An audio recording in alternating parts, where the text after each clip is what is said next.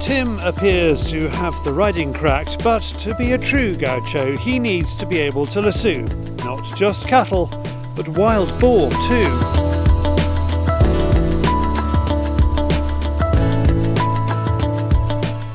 Johnny and Julio are incredibly skilled and traditionally control the boar numbers by chasing, lassooing and delivering the coup de grace with a knife.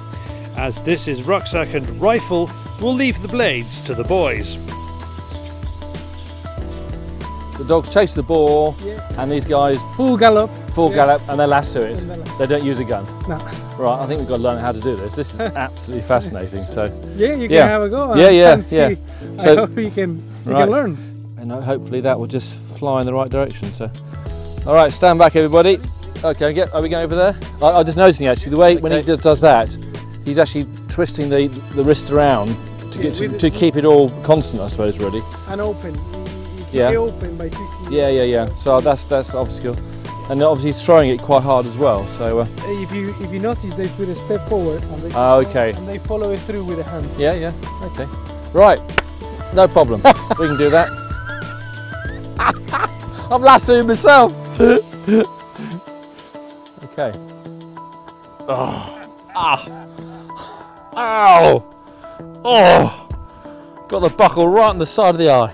Ow! I hope I get danger money for this, you know. Right.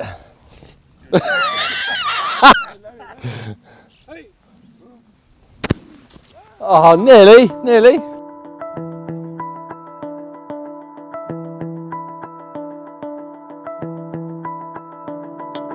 It appears Tim has successfully restrained the frisky fence post.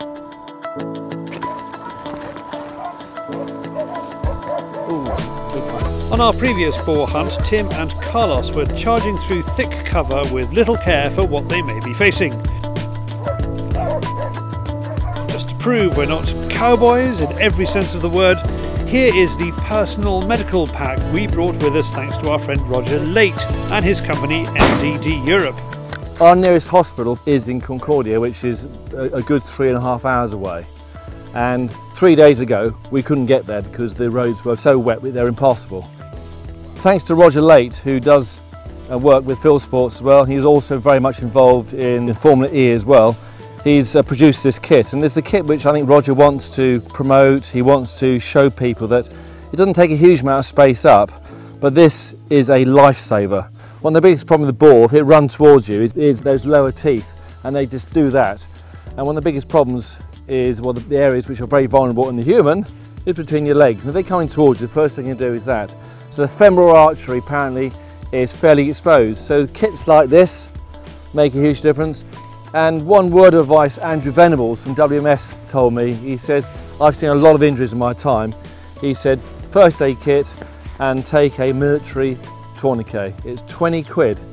He said that saves more lives than anything else. So full first aid kit which can cope with open wounds, and as at Pat's Extra as well is a tourniquet. And that's what we've done.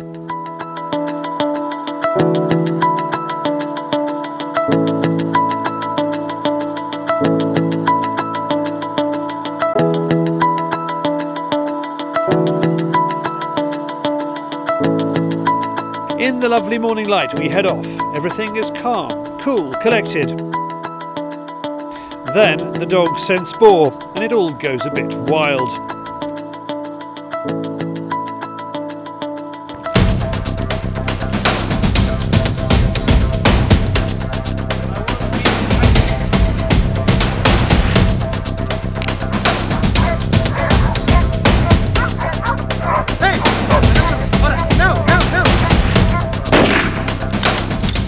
He hits the boar in the shoulder and it takes off, as do the gauchos.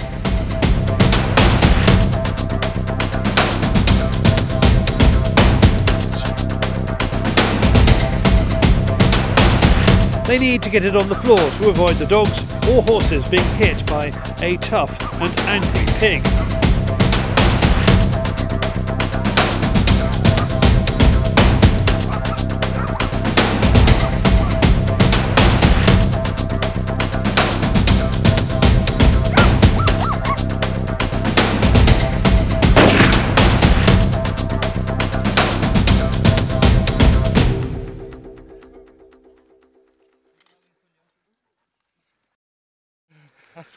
That's probably the most exciting thing I've done for years.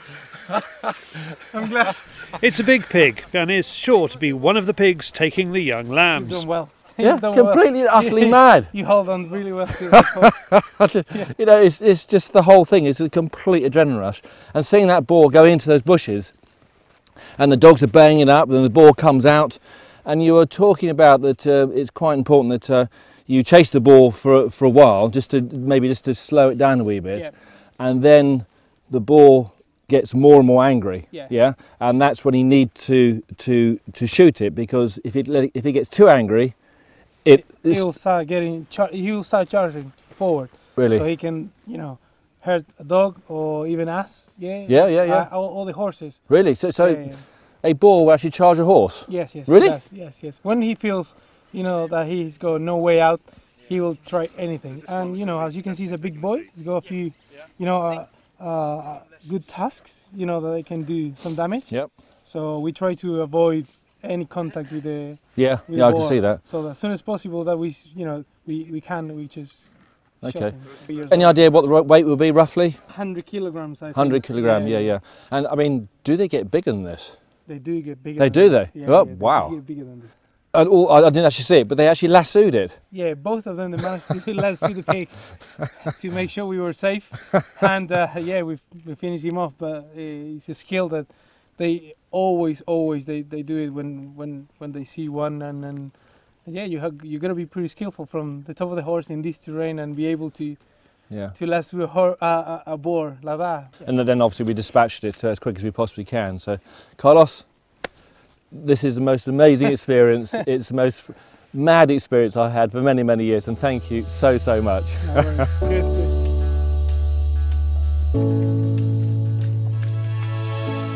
With so much going on, Tim's kit needs just to work. He chooses the Steyr SM12 SX because the synthetic stock is so grippy, and the aim point adds the speed of target acquisition, especially when the target is not the only thing in front of the barrel. There's two basic main principles of the aim point. First of all, both eyes open. It's like a shotgun, so it actually enhances my peripheral vision. And secondly, no matter where my head is around the stock, it doesn't actually alter the point of impact. In situations like this where the boar's gone into a thicket, there's dogs everywhere, to shut one eye and concentrate on that boar is probably quite dangerous because I can't see anything else around. When you get a boar within 2 meters, my God, you need to make sure it works. We filmed an animal you can't control while sitting on another animal some cameramen can't control, but what a hunt!